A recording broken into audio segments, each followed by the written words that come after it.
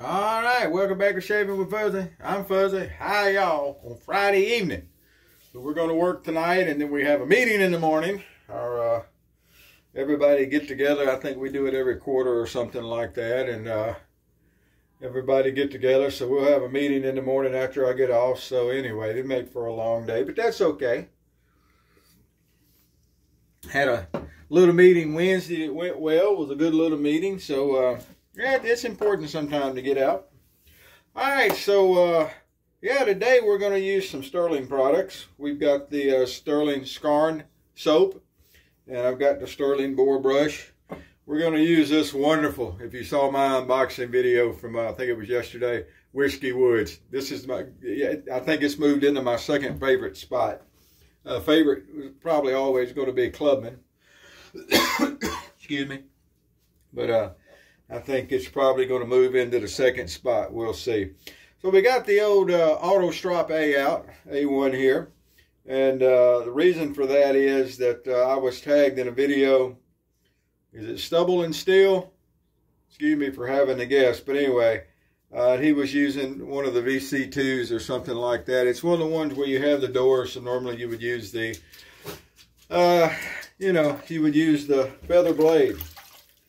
And I told him I was going to talk about this. Hey, yeah, it's your razor. You can do what you want to, but what he did was he used a regular, regular gem blade, and then he just took a Dremel and dremeled off the little where it's punched out where you would have to have the holes. Now, worked, and he got a really good shave out of it because, it is an AutoStrop, a valet.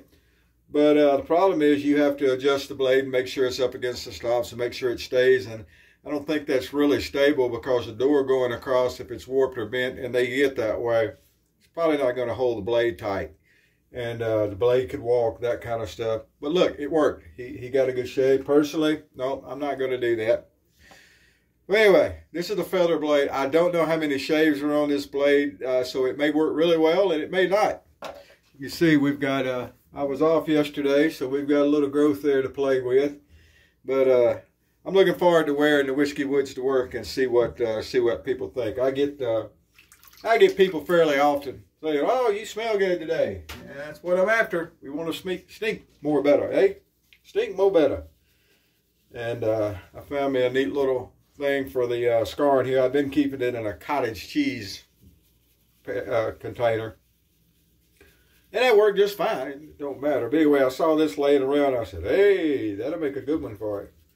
And I think I'm going to be right. So anyway, it's going to lather like a Stirling soap because it is. And I've got the Stirling boar brush here. I want to get one of the green handle Stirling brushes. That's on my list. But so far I haven't got there.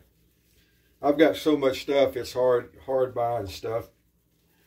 But anyway, so Matthew Lawrence the other day, I believe is the right name, did a video where he was boxing up some stuff to send to me. I still have not watched that video. He put on there, don't watch Shaving with Fuzzy.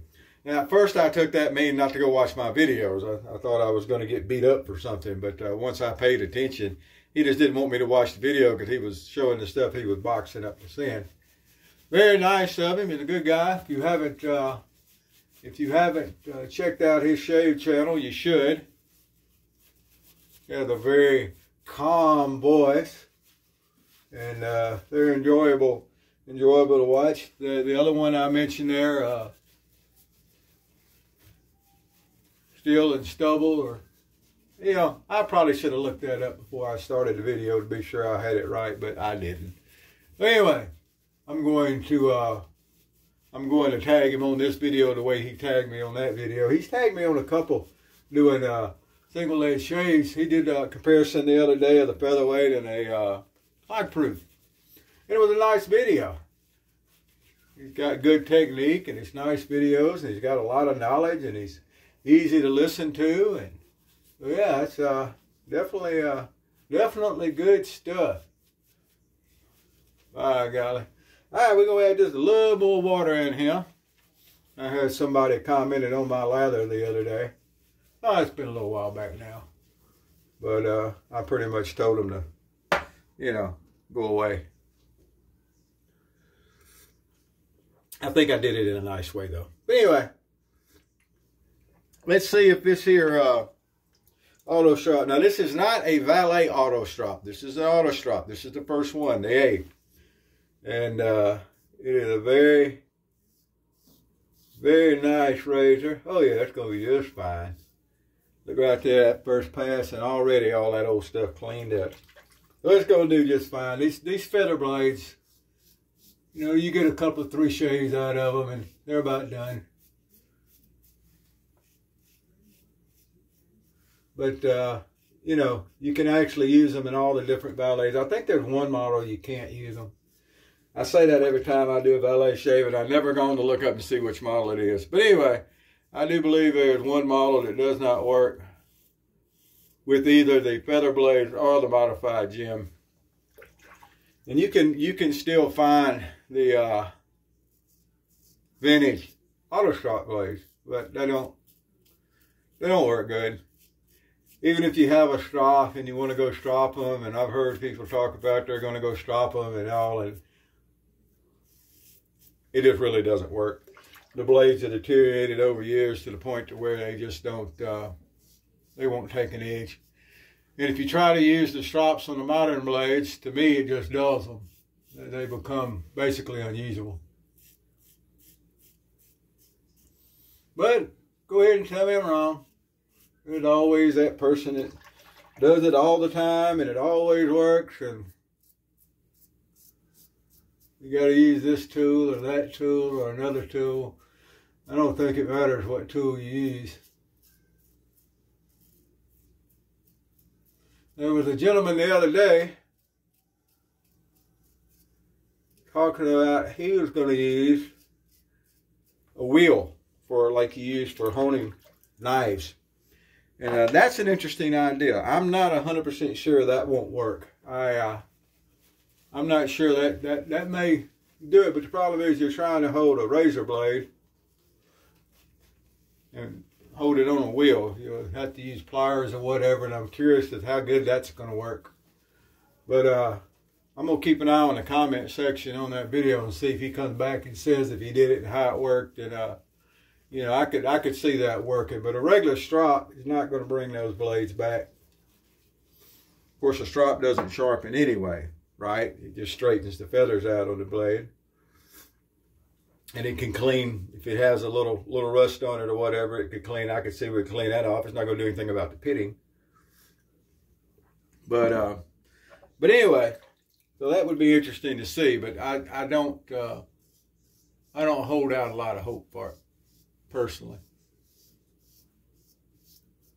All right, get a little across the grain stuff here. And while I'm thinking about it, a little bit of a traffic rant. Let's not do a whole lot today. Louisiana law says that slower traffic moves right.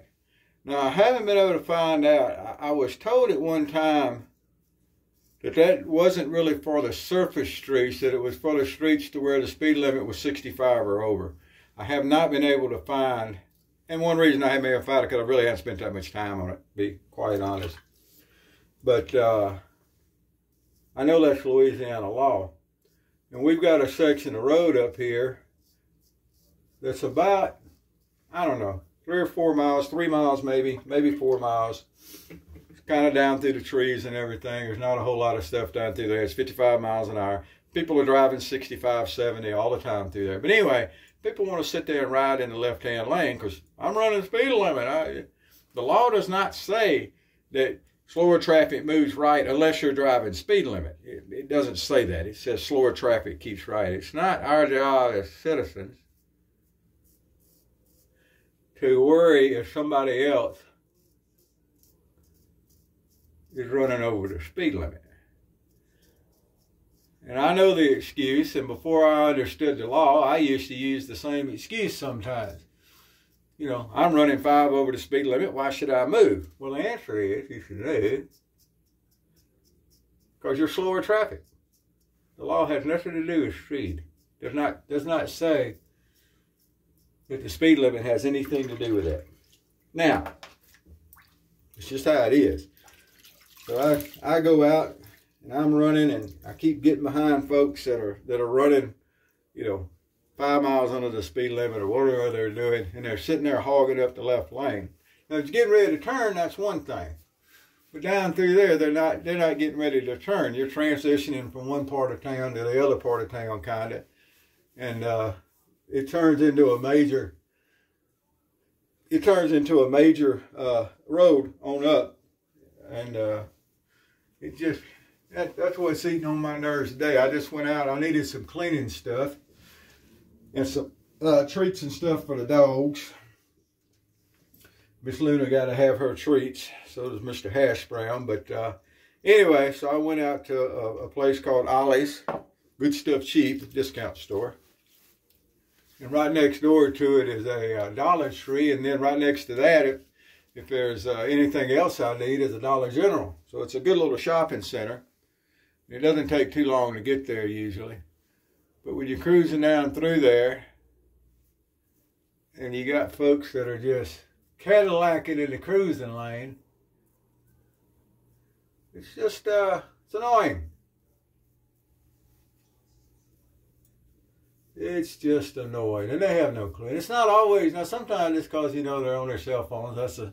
That's a constant problem, but it's not always that. Today, the ones that I were having to dodge around, that wasn't it. They were just, it was an older vehicle, and it had some damage on it, and they're just cruising along, getting where they're going, which I think is great. I think it is absolutely great that you go along and you have a vehicle that will get you where you're going, so you ain't got to walk. I get it. I've driven junk. Pretty well drive junk now, although my junk is probably in better shape than a lot of people's junk. And I take pains to keep it that way. All right, look at that, boy. Look at that AutoStrop cleaning all that mess up. Got a good smooth lip going on there. It annoys me when I shave, and then later on, I notice I missed a couple of hairs on my lips. A lot of times when you're judging your shave, you need to wait a little while. Give it time to dry and everything. There's no such thing. Now remember this, because this is important. I don't care what your barber tells you. There is no such things as the pores opening and closing with the hot water and the hot water rub to open up, and then the cold water to close the pores. Pores do not open and close. Doesn't happen. I realize warm skin is more elastic, colder skin is less elastic. I get it. However, pores do not open and close. Don't let anybody tell you they do. There is no mechanism in the skin that opens and closes pores. Now, most every barber I've ever talked to want to tell you that it does, and you know, 2 day below the skin shave. There's no such thing. But anyway, if you'll wait a little while before you judge a shave sometimes, you might find that something you thought wasn't a really good shave, that just smells so good. This stuff, I was reluctant to try the newer stuff. Now they've got some other, what do they have one? Gin and tonic or whatever it is. I don't know. I'll have to go look. But they had some newer scents, and this is one of them, and I've been avoiding it because, you know, it's newer. I didn't think it would be that good, and I'm wrong. I'm wrong on this one. I don't know if I'm wrong on the other ones, but I am definitely wrong on this particular one. This is just an incredible scent. It's a barbershop scent, but it's a really, what I would call a masculine barbershop scent. When I was growing up, I had an uncle, and my brother, who was older, knew him a lot better than I did. I remember him coming over. I remember him, my dad's brother, my biological dad's brother, and he worked in a gravel. They unloaded gravel off the river, and my dad was a dragline operator, I understand, and Uncle Buddy drove the front end loader. And he always chewed the double mint gum, as I remember. That's how I remember it. Now, if I'm wrong, you know, oh well. But this is the kind of scent that someone that, in my mind, you know, that worked a job like that, and you know, he was a good guy. This is a scent that I think somebody like that would have wore back in the day, something similar to this. It's a very good scent. It's going to be, like I said, my second favorite scent. It's not going to replace clubbing in my book, but it is definitely going to be a very much of a go-to scent. So there we go. Look at there, all cleaned up, getting ready for work. Got to be at work tonight, overnight, and then the meeting in the morning. So it's going to be probably about a 14-hour night. 13, 14 hours before it's over with. I did some of those last week, working some special coverage, we call it. That worked out really well.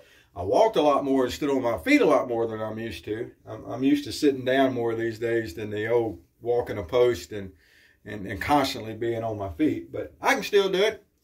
I went out and did my 2-mile walk last night. Sometime during the week, I went and did a 3-mile walk. I'm trying to get back into walking so I don't put weight back on.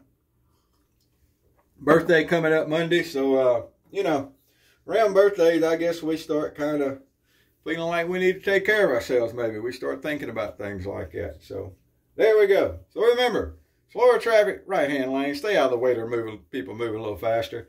Like I said, down through there, you got people running 65 and 70. So when I'm running 60, I generally run 5 over the speed limit. I'm still obligated to move over to the right lane. And guess what, folks? You is too. As they say where I come from. All right, whoever you are, wherever you are, whatever you're doing, remember old Toast3, TOST3.com. And there's a lot of good information over there. This video will probably be posted over there. If not, the shave will be in the shave of the day section. But anyway, there you go. Whoever you are, wherever you are, whatever you're doing, happy shaves to you.